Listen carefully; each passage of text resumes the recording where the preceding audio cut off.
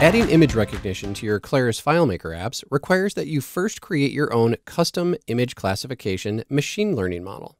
And if you have the right tools, this process can be quite easy. This example demonstrates creating a model that classifies parts that are stored inside of a Claris FileMaker app. The first step, and probably the most labor-intensive, is to create images of the items that you want your model to recognize. If you have a 360 product photography setup, then you're in great shape, but you really just need a camera or even an iPhone taking individual pictures or in burst mode.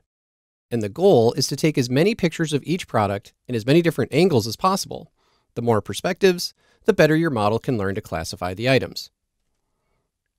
Taking at least 50 pictures of each item should yield you good precision. And once you have your images, it's important to organize them into folders. Subfolder naming is important. The names of the folder is what your model will use to classify the images. Here you see we've used the text name and ID of each part that's in the inventory. Then you'll need a training folder and a testing folder, each with their own set of matching subfolders. You'll need one subfolder for each classification. In this example, you see we've got just these 3 parts.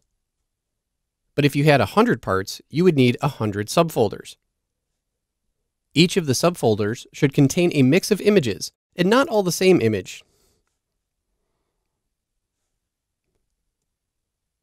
In this example, 50 images were taken, and 30 or so went into the training, and the other 20 went into testing. But it's a good idea to mix as many different perspectives into each different folder as you can. Once you have your photos organized into these folders, you are ready to create your model. There are a lot of tools available to create vision models, but if you have access to a copy of Xcode, there's a great tool that makes this process very easy. You can open up your copy of Xcode. Under the Xcode menu, you'll see an option for Open Developer Tool. And you'll choose the option for Create ML. Create ML takes all the complexity out of model training while still producing really powerful CoreML models.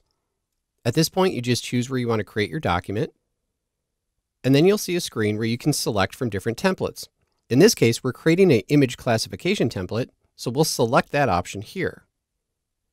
And at this point, you can name your project and choose the location where you want to save it. Now, once you're inside your CreateML project, you really only have a couple of things to do. You'll notice here that there is a plus sign under training data. By simply selecting that plus sign, you will then direct it to where your training folder is. The same is true for testing. And really, that's it. Now all you have to do is just hit the play button above the word train to start the training process. And after your training is done, you'll be taken to the evaluation screen. And here you can see that we have 100% precision and 100% recall. This is outstanding. This means that we can really expect good precision from our model. Next, we'll move on to the preview screen. And here we can drag a couple of images just to test out our model. So here's some other images that were taken. And then we can see that it's testing these against our model with 99% confidence. Again, this is outstanding. We'll move on to the output section. And you'll notice here that it has 3 class labels. This means that it identified 3 different subfolders, or in our case, we had 3 different products that we wanted to identify. And here you can see that it takes the label of the classification directly from the name of the subfolder. That's why subfolder naming is very important to your models. And finally, the last step is just to hit the Get button and to choose the location to save your .ml model file. Now that we have our model created, we can add it to our FileMaker app. A couple quick notes about the FileMaker app. You see that we've created a layout named CoreML. This is not functionally necessary, but it's a good idea to help you test out your model. But what is necessary is that we create a container field that's going to store the model and help load the model, and then another container field that will help us test the model. So first, back in the container for the model, you will select your file. That's the .ml model file that you output from CreateML, and simply drop it in your container field. Now you can test out the model by dragging images into the test image folder, and you're seeing that you're getting some results. We'll test another one, and we see that in both cases, we're getting the proper classification. So let's take a little bit closer look at what's going on in the FileMaker file. First, you'll see that we have two different calculation fields. Both of them are returning different values from the evaluation of the test image. Let's take a look at those. In the case of the CalcML, we're using the function that's called ComputeModel.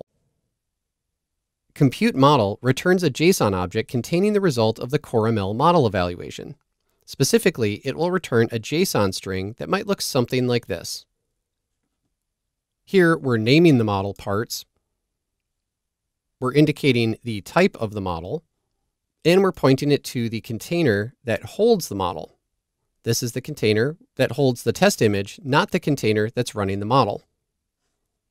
The second calculation uses a similar function, but in this case, we're using the JSON getElement function to extract a specific value.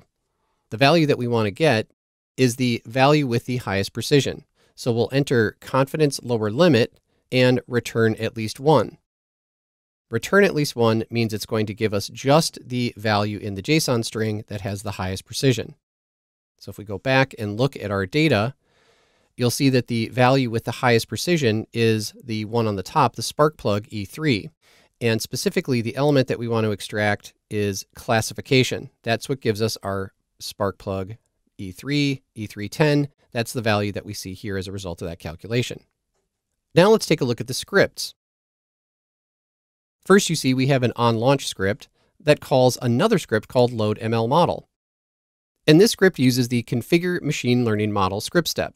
Specifically, we've called out that the operation is going to be a vision model, and we're looking for a model named parts. We named this model when we ran the compute model function before and named it parts. And here is the name of the container that is storing the model. Now you could run this on launch, like in this application, or you could simply run the configure machine learning model script step just before you want to use the model. In our case, we're going to use the model by running a script that sets a variable using the same calculation that we looked at earlier. In this case, it's going to grab that value and then perform a search in our inventory database and present the results of the search to the user. And just to have some fun with it, we've created a copy of the script that we will donate to Shortcuts, allowing us to use Siri voice commands to initiate the search. Now we can load the application onto the device and test out our model. Now we have the app on a device. I've already loaded the model on startup using a FileMaker script, and the use case here is that someone's out in the shop and they're working on a vehicle and they need to find a fuel filter or spark plug or headlight gasket or something like that in their inventory, but they don't have the entire part catalog memorized. So all they have to do is just take a picture using the device and the app will find the appropriate part for them. And then they can see where their stock is and all the other type of information that's stored inside the app. I've also hooked this up to Siri, and I've already donated the script that does the CoreML processing to a Siri shortcut just to kind of have a little bit of fun with it. But let's try this out. Hey Siri, what part is this?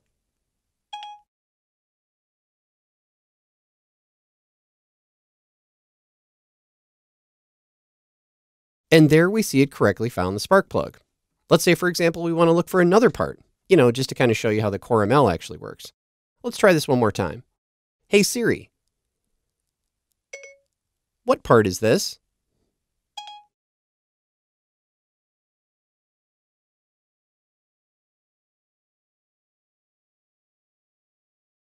And there we see again, the machine learning model has correctly identified the part and allowed our user to search for the part by simply taking a photo of it with their device, all using their FileMaker app.